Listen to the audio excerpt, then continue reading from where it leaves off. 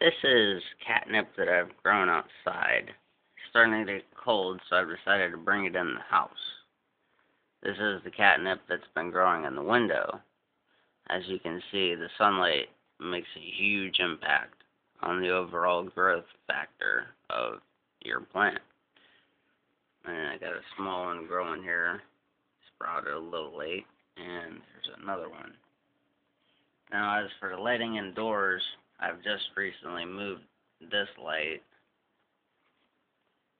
Now, this is just a regular bulb like that. It's not real good, but over here, this is a LED bulb, which the color changes on it, so it gives the plants a variety of different colors.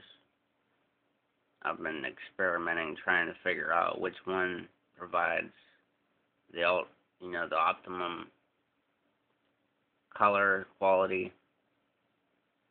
I'm assuming red and blue would be the best, but right now I have it on auto strobe. It slowly changes color, like it'll go from blue to orange to red and back to green.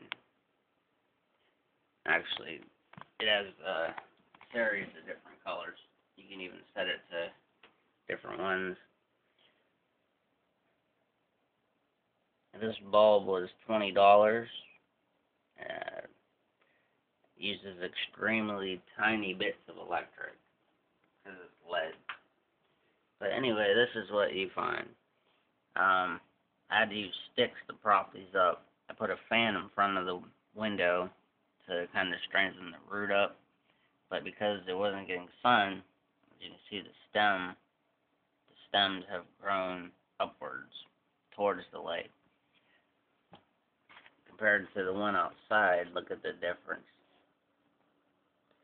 One of these is also a peppermint plant, but as you can tell, the stem color is completely different. So I have no idea what is peppermint and what is catnip. I mean, you can smell it.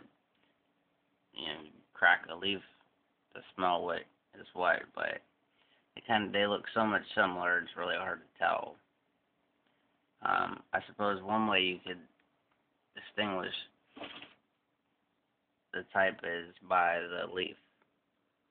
As you can see, this one's kind of pointier, even the baby leaves, versus peppermint, which isn't quite as pointy. And the leaves are more rounded than catnip. They're more spiky. So that is catnip.